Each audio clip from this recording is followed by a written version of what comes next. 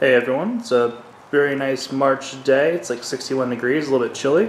We got the garage back opened up and working on the next part of the airplane. I finished this tip last, and it's all finished now and it all works proper.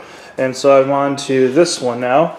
I need to take off all of the clecos and go in and finish these two pieces. The one that attaches to here and end plates onto the side there, and then I need to go dimple die and countersink the rest of these pieces so it all fits together, then rivet them. So that'll be a bit of work, but I'm excited. Talk to you soon.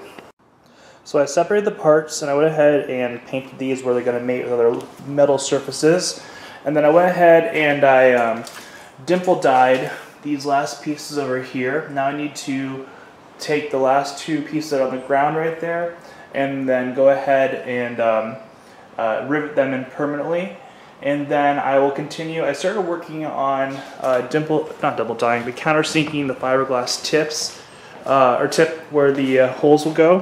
So I started working on this right here, but then part of the problem was I couldn't find my dimple dye, and then I ended up finding it, so I went back to work on dimple dyeing it, but I just continue to work on it. I went ahead and pulled all 6 rivets.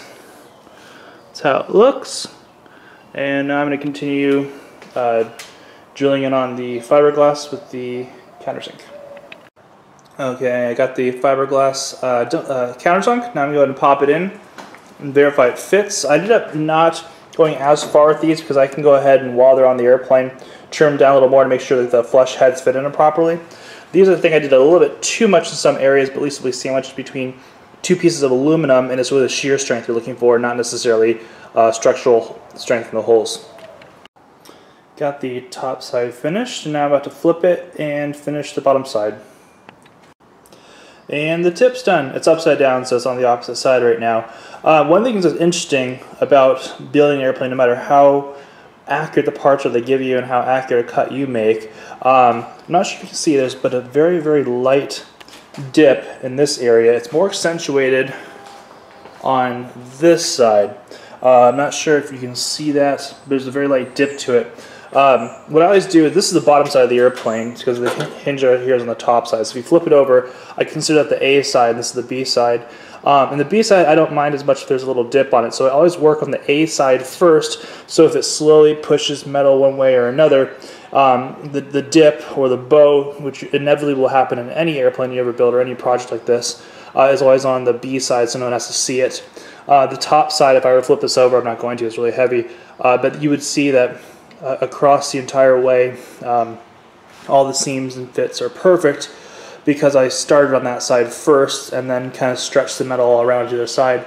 But either way, I'm really happy with how it's coming out. So the tips are finished now. I have to go back and finish the hinges for the elevator. I don't think I'm going to install the control horn into either of these just yet. I'm going to wait until I go to paint the airplane because it's so hard to get the hinges in and out. I'm just going to wait until the last minute to go ahead and put those final pieces on. It's literally just a few rivets, and then cutting the hinges. But I can cut the hinges now and then figure out the rest of it later. But so once I cut the hinge rods, sorry, I should say it better, and drill some very, very small holes for cotter pins to go into for the rod holding, then I'll be quote-unquote done with the horizontal. So I'll work on it for the next video. Thanks for watching.